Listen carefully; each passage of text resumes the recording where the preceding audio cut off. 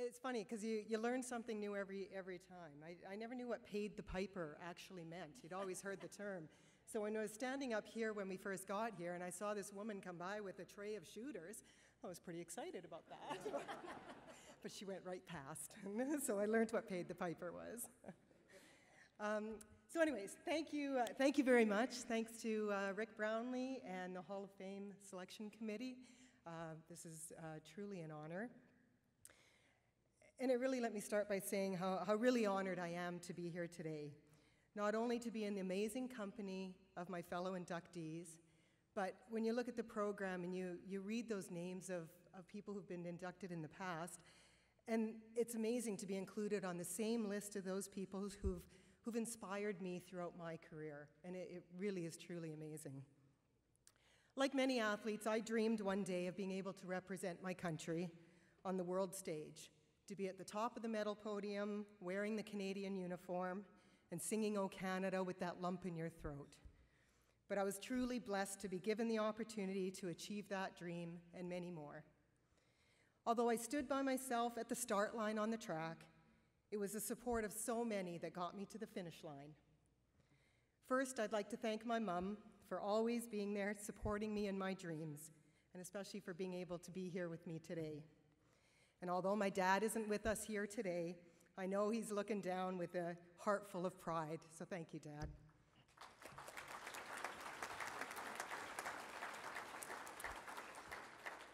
I was the youngest of 6 kids, so I always had a lot of support on the family front. But I want to thank my brothers and sisters, and my sister Cindy, my brother Justin, sister Val, and my in-laws Willow and Rick are here today, and I really thank you for supporting me always in my track career, and especially for being here today. This really, really means a lot to me.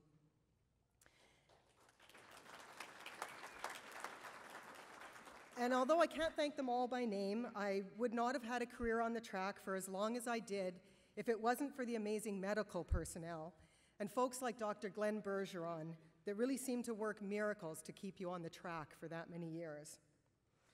I'd like to thank Glenn Dawkins. I don't know if many of the media guys are here, but Glenn Dawkins and Scott Taylor, who always wrote really great articles about track and about me, and I want to thank them for that, except for maybe that one article that Scott wrote when I returned from World Championships, and there was a headline in the Free Press that said, "Winnipeg runner eyes Atlanta as she gets fat for a week."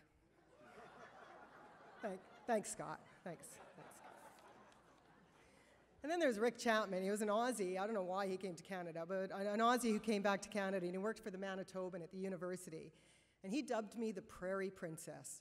And every single article in the Manitoban talked about the Prairie Princess. Never lived that one down either. I want to thank all my coaches, from high school to university to the national team. Thanks to Claude Berube, who coached me through my success in the 800 meters, and inviting me back to coach at the University of Manitoba when I returned from Australia. But of course, I wouldn't be here today if it wasn't for my longtime coach, Alec Gardner.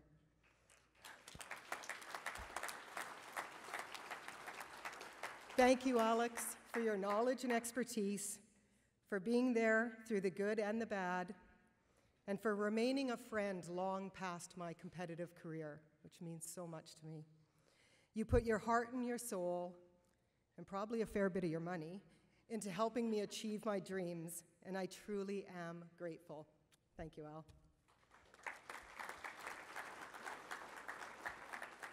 And transitioning from being an international level athlete to the real world after an injury is really tough.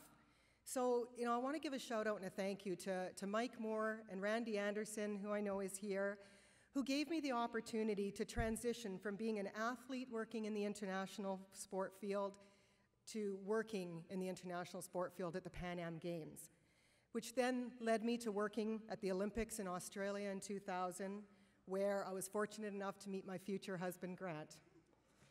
And although I didn't get to share my competitive career days with Grant and our beautiful kids, Caitlin and Luke, who are here tonight with us. Hi, sweetheart. I'd like to thank them for their support through my years of coaching and for keeping our family in sport, involved in sport today.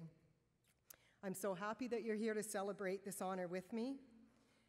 And you may have read in the program, in January, we're going to be leaving Canada and moving back to Australia. And although it's really hard for me to leave Winnipeg and the people that are so special to me, and things like this, when so many people are there supporting sport and supporting all of us athletes here in Manitoba, I can only hope that our kids will get to experience the same opportunities and amazing support in pursuing their dreams as I had in mine. So thank you.